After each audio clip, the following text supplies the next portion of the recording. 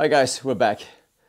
I promised you a video about the guitars I use for my busking adventures and my one-man band acoustic project. So here they are. I'm using 4 guitars at the moment. A Yamaha LL6, a Fender California Vintage Palomino, Epiphone Master Build Texan, and an Epiphone inspired by Gibson J200. Let's have a listen at the 4 guitars.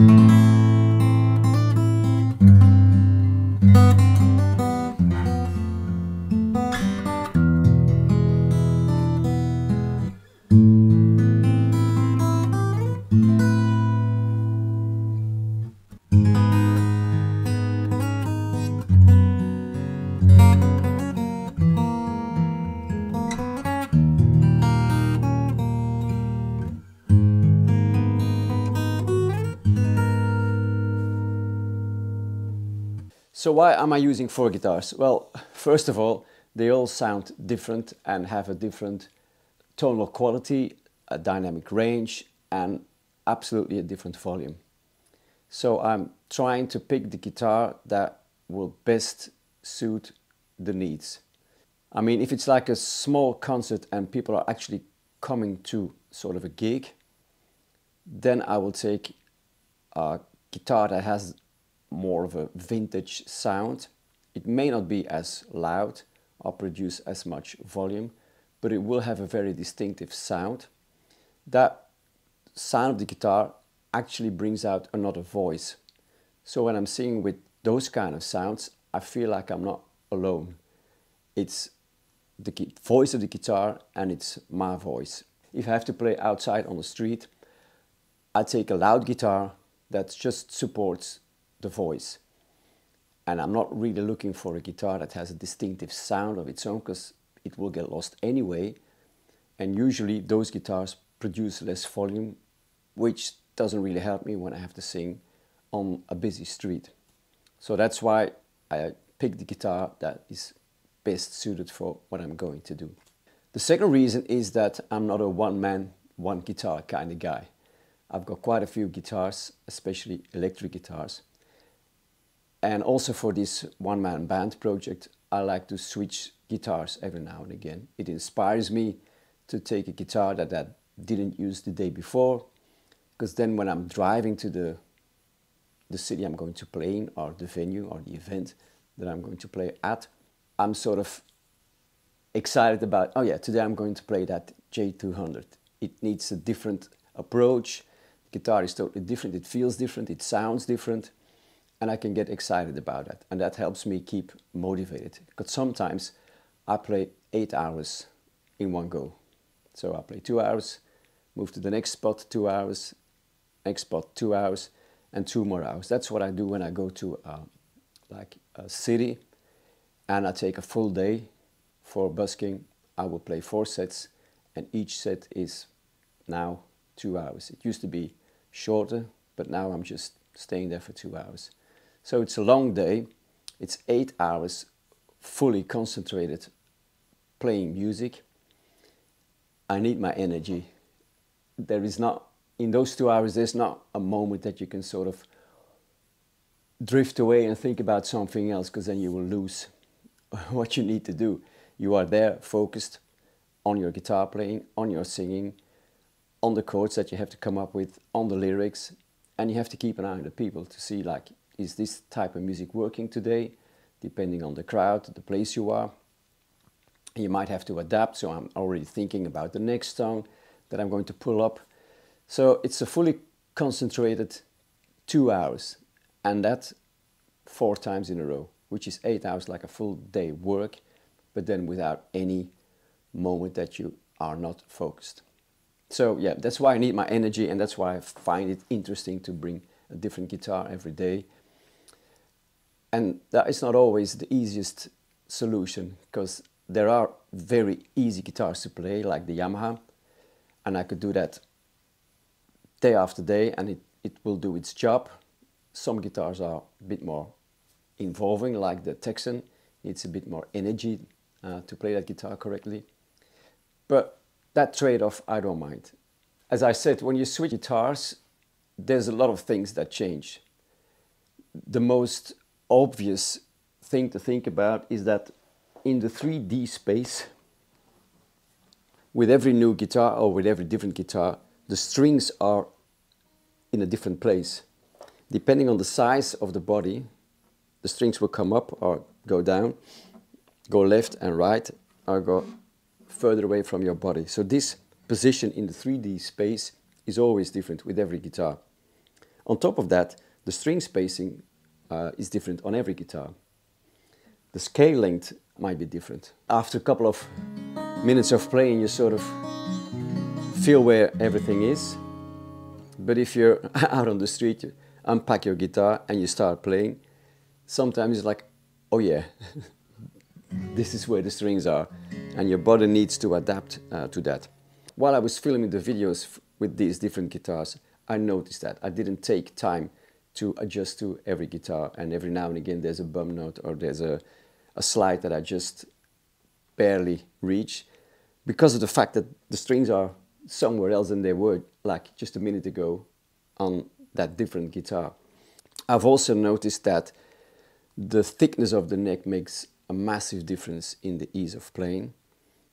I've noticed that with a thin neck, it's sometimes more difficult to play bar chords, depending on the tension of the strings and the height of the frets. So that's a difference as well. So for these clips, I use an AKG 451B, like a pen mic. And that went straight into Studio One. I didn't use any compression, reverb, delay, nothing. It's just the clean signal. And I did notice afterwards that because of the fact that I positioned the microphone just there, sort of where the body meets the neck of the guitar, and then like 1 foot away from the guitar, I noticed that there's a bit more high-end frequency in the total sound that is less obvious when you're in the room. So you might have to think like a bit less high frequency, and there's a bit of bass missing that the mic didn't pick up. So if you listen to the guitars, bear in mind that there is actually a little more bass and a little less high frequency in the sound in the room. So I think they sound better in real life than they do on the recording.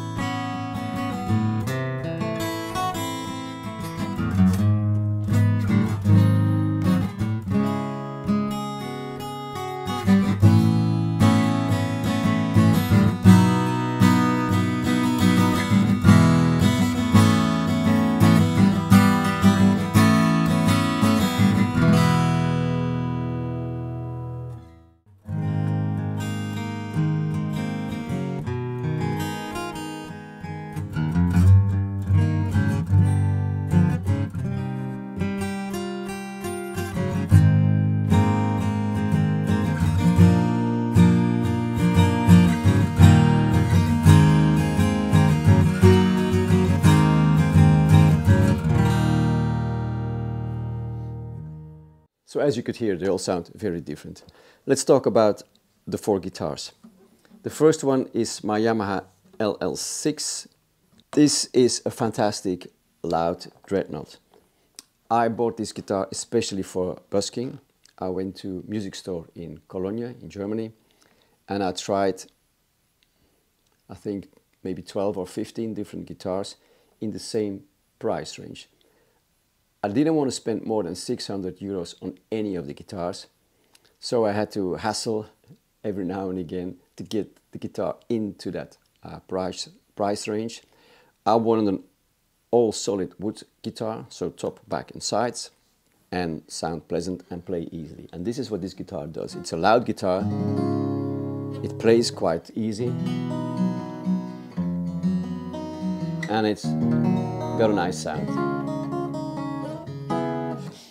Now Yamaha doesn't have the same reputation as one of the American brands like Martin, Taylor, Gibson. So that's why they're usually quite a bit cheaper than they actually should be. This guitar is built perfectly. It's got Engelmann spruce top, rosewood back and side. The back is really beautiful. Sides, very well done. Perfect setup. The tuners are the smoothest ones on all the guitars.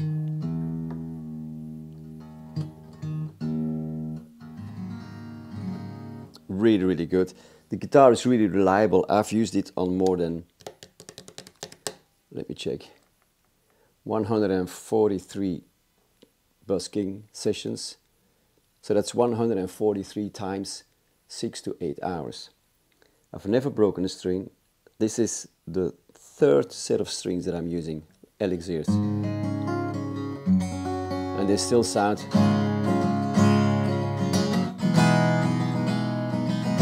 quite fresh.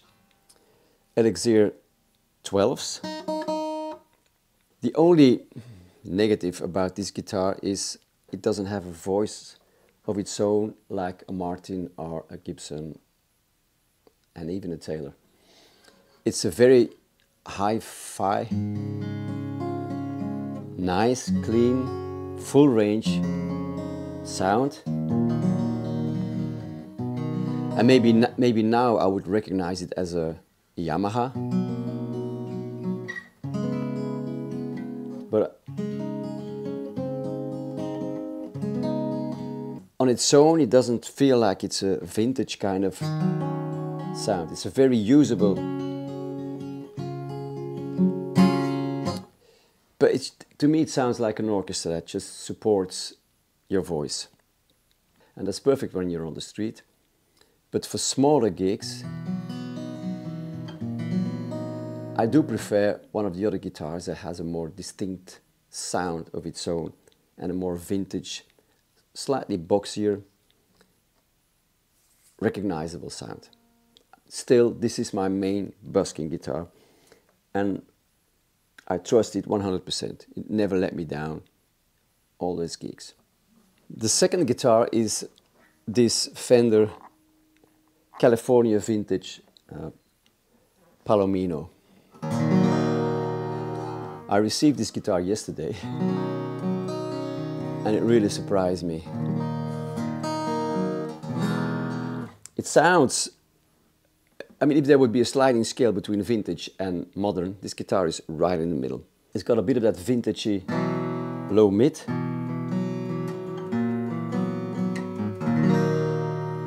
But it also has that hi-fi quality in the higher frequencies.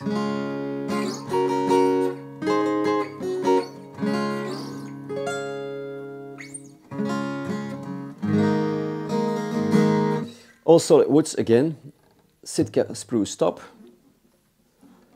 Ovanco back and sides, and if you've seen my unboxing video, you will have seen my reaction when I got this out of the box. It's a beautiful, beautiful guitar, and it weighs nothing. It's a really, really lightweight, comfortable guitar. The thing is, and I've mentioned that in the unboxing video as well, this neck is to me like the neck of an electric guitar, which means It's quite thin. It's got a sort of soft V shape.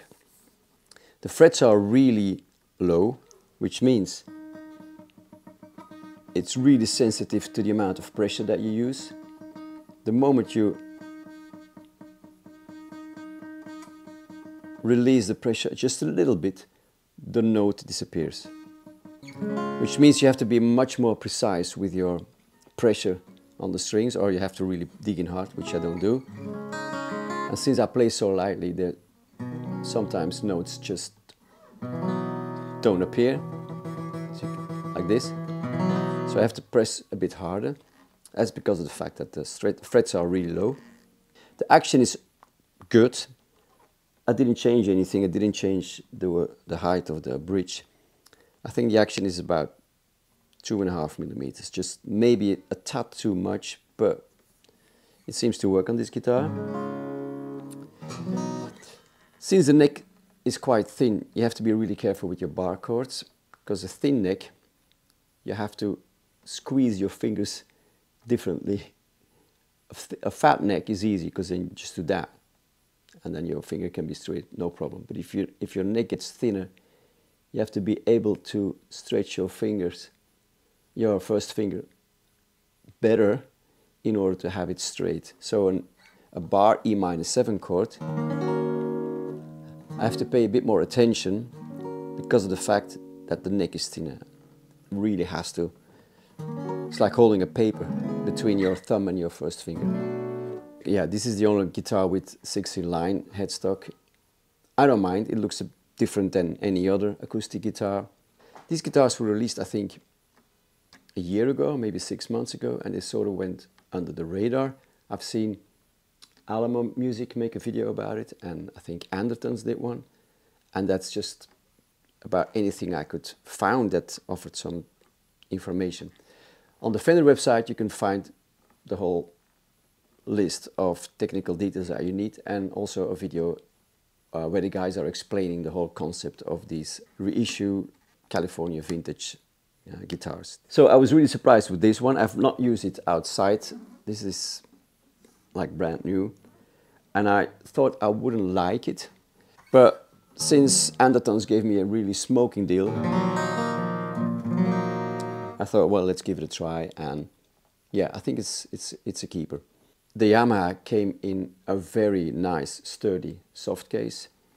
This one comes in a vintage style hard case. The third guitar is this Epiphone Master Build Texan.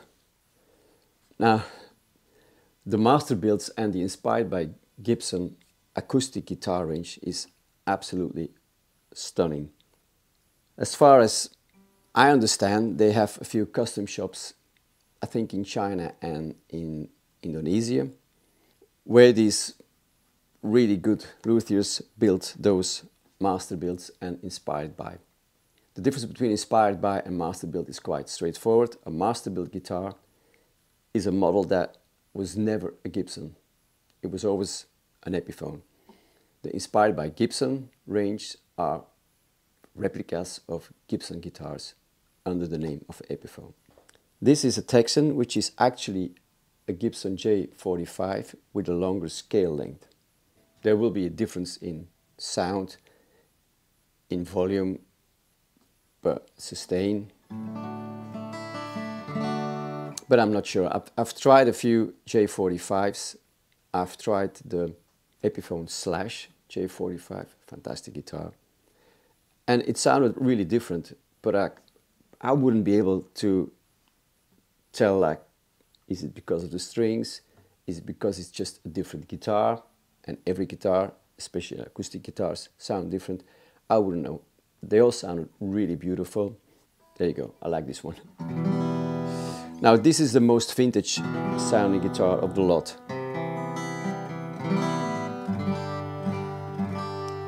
This cream, I'm not sure if you can hear it through this microphone, but this creamy low end, so this slightly buttery, sticky sound.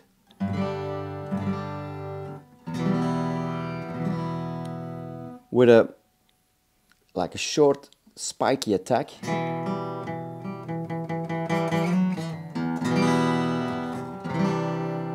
That's what, to me, defines the Gibson sound.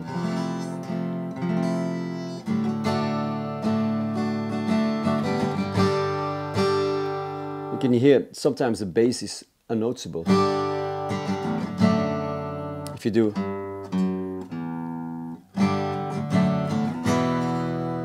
it's not like those notes pop out like on the Yamaha.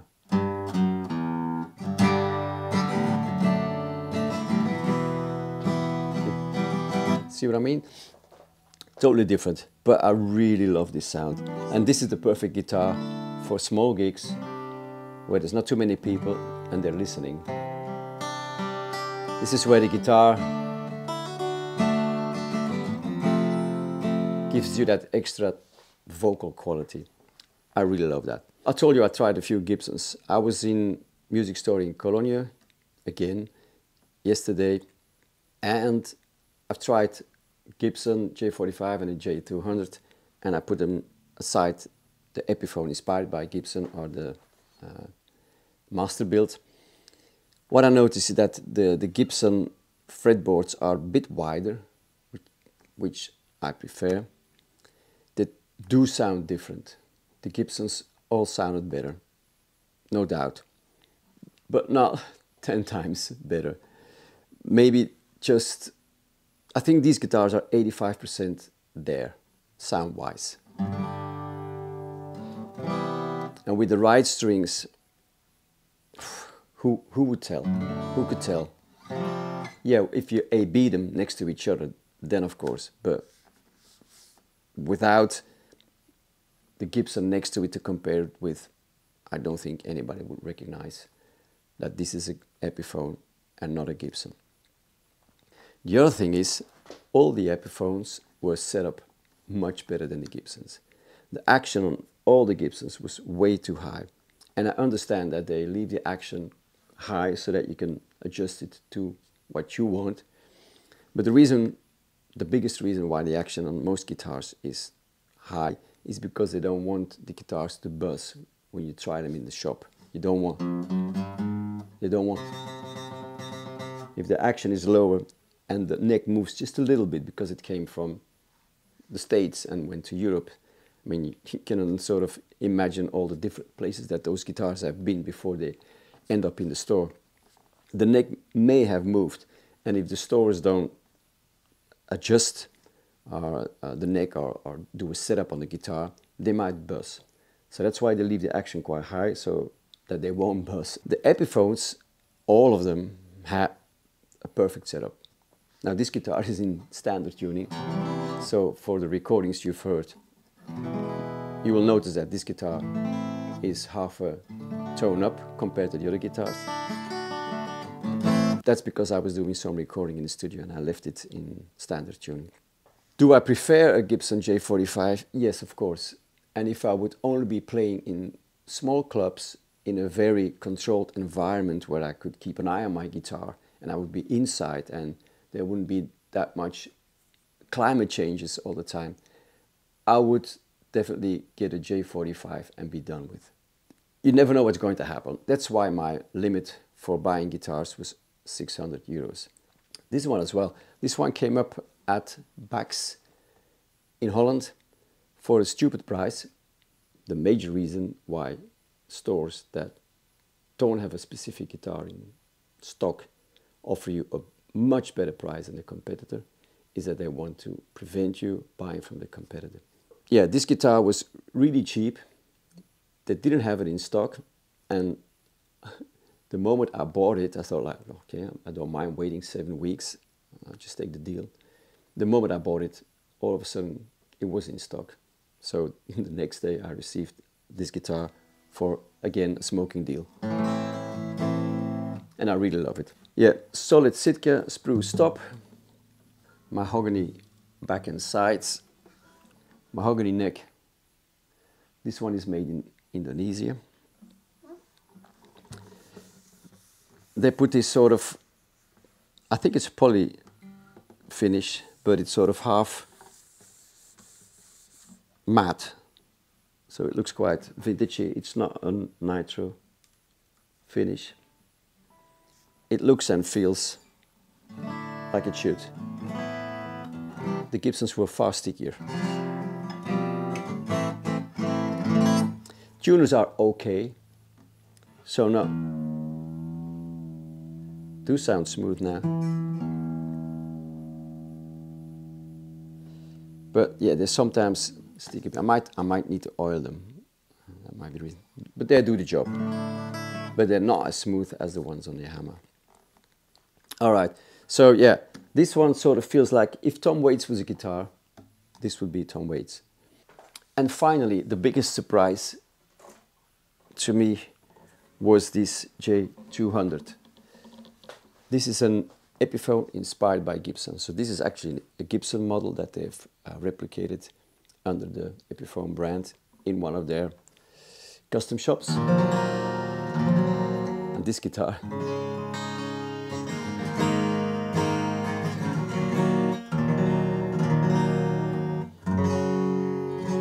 When I was a teenager and I imagined an acoustic guitar sound, this was it.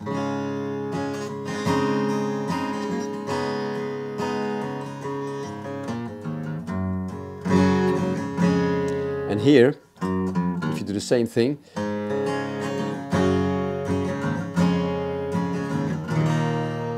you can hear that bass go down.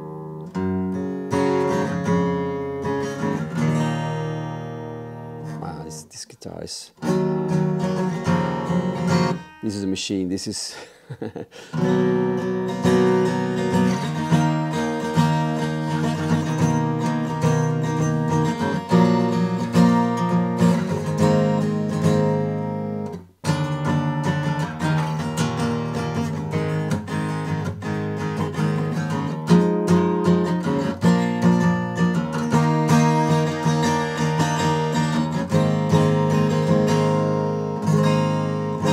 Oh man, love this.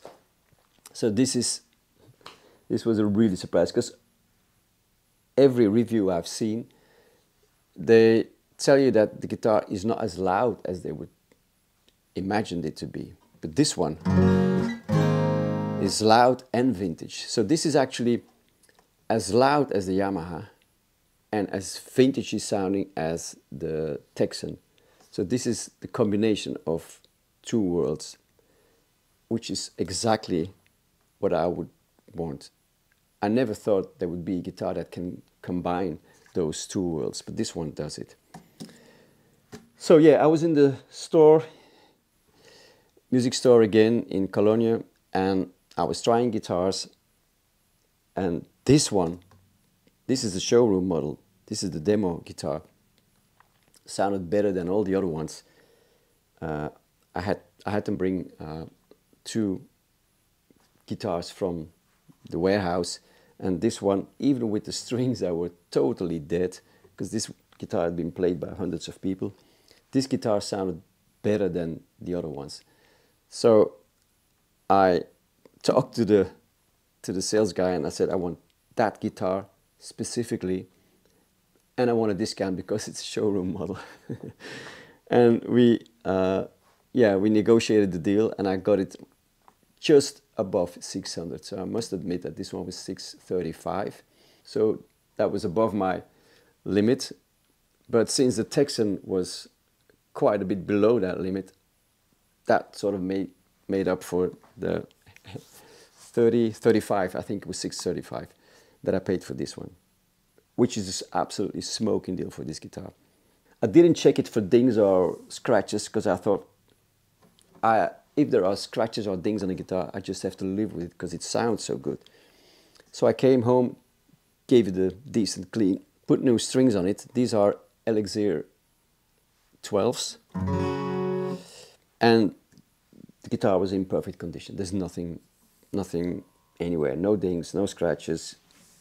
Even the pick scratches on the scratch plate, so most of them are done by me when I came home, because I couldn't stop playing this guitar. Okay, Sitka sprues again. The back and sides are maple. So wood-wise, all my guitars are different.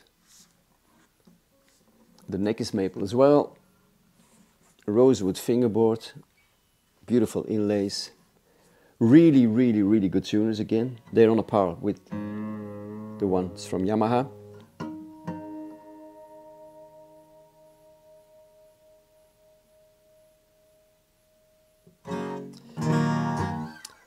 What can I say?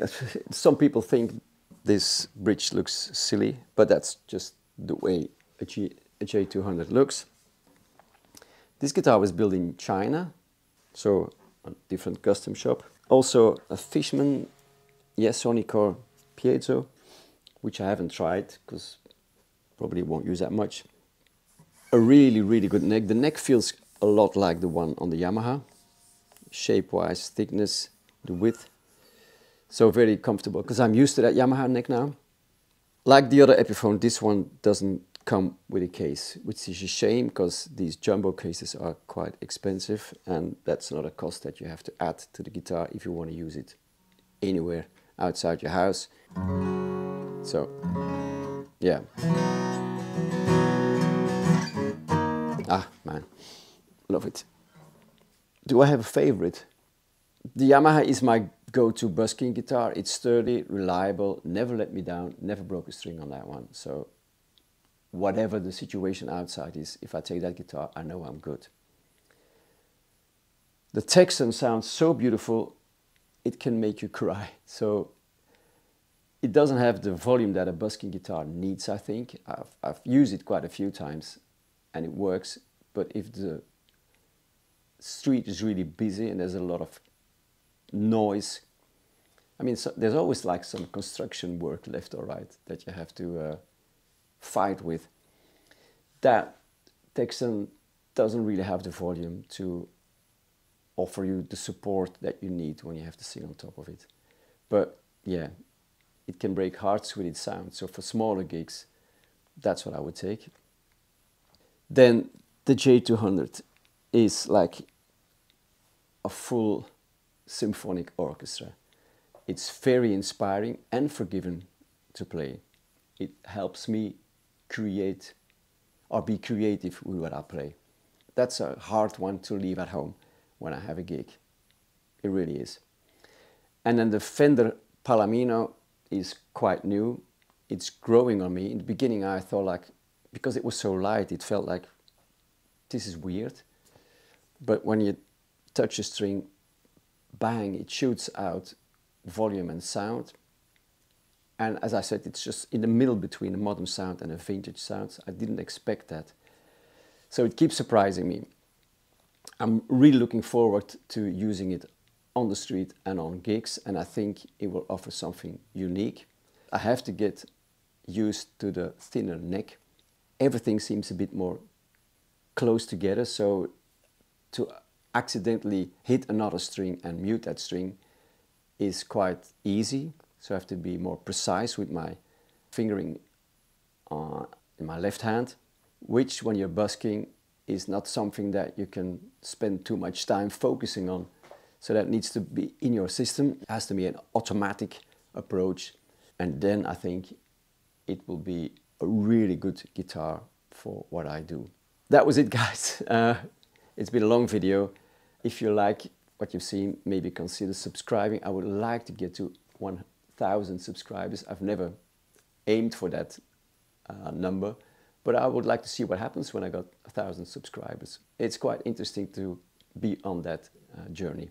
I've got a few more clips where I dig in a bit deeper in the strings. So I play a bit harder, because that's what you do when you're busking.